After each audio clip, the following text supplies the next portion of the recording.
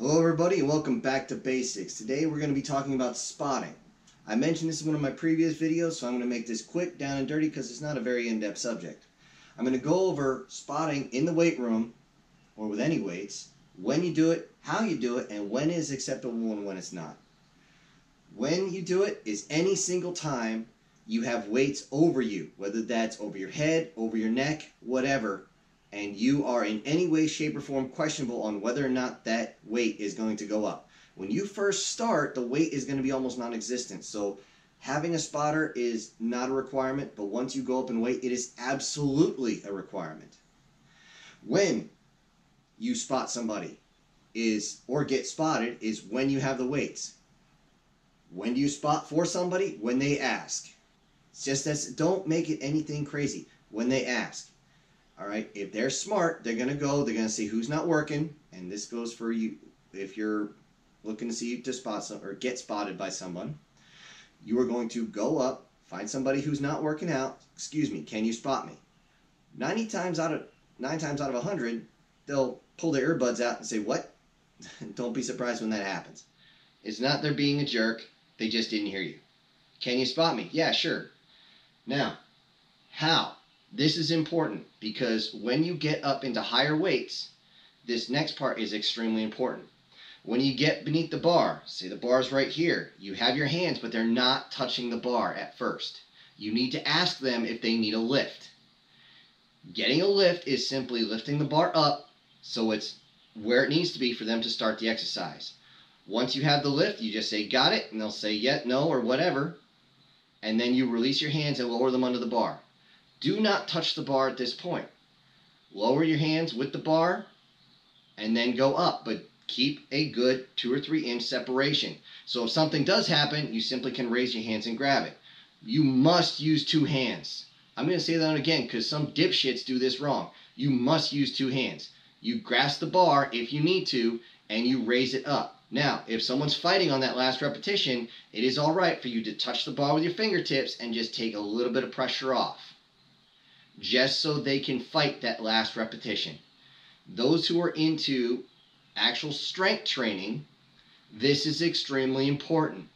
This is what you're going to do, is you're going to burn out on that last repetition. Or 2, sometimes 3, I've seen it happen. But that's a really deep one, and it might take a little bit longer for you to recover. Regardless, if something happens, you see the bar going the wrong way, it was not supposed to, you can simply grab the bar and lift it. Unless it is an emergency, do not grab and just yank the bar. Just like any other stretched out or flexed muscle, if suddenly you release it, it's going to hurt. You're going to pull and or tear something. It might not be super deep, but it will take somebody out of the gym for a day. The reason you don't want to use one hand is because it must remain balanced. All right. Other spotting, which you'll see on other channels, are holding by the elbows when they're doing overhead with dumbbells and things like that. Also having it up when they're actually doing overhead press. This one's not as important unless they're going behind the neck. Because if you don't put safety rails up or put them in place before you start, you're a fucking moron. And by the way, if you don't have a spotter around, you will use safety rails. If you don't know how to use them, get a trainer. Duh, I mentioned it in a previous video. Now, that's how to spot. Never just grab with one hand and yank because all the weight will shift to one side. I've had somebody do that to me. I was out for a week. Don't do it because if they can swing their arms, they're probably going to clock you. They're definitely going to be screaming at you. Now, when is it unacceptable to spot someone? 1, if they already have a spotter, don't just run over. 2, guys, if a female is doing squats, don't just walk up behind them and say, "I'm spotting you." Females, if you are squatting, whether or not you got safety rails or not, that exercise, if done incorrectly, can damage you bad, sometimes permanent. So don't be surprised if guys look, they're not just checking out your ass. Anybody who's actually there to work out is watching your form. Because as you know from the previous video, form above everything. It is unacceptable to go up and immediately just start grabbing somebody and say you're spotting them.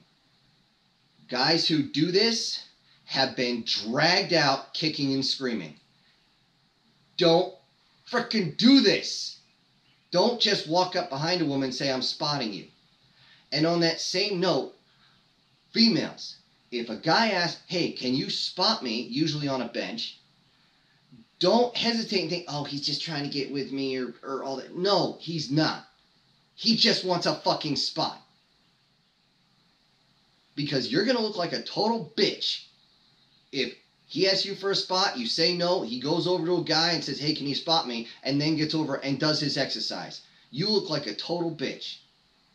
Now, you don't have to be super strong to spot, by the way. A lot of times, you literally have to pull only 10 to 12 pounds. When you get into the extreme high areas and you don't know how to spot, there's something seriously wrong. And that's when other personnel take over. We're talking about the basics here. It seems like there's a lot, but honestly, I've just covered everything. So you know what? This is your crazy uncle. I'm out.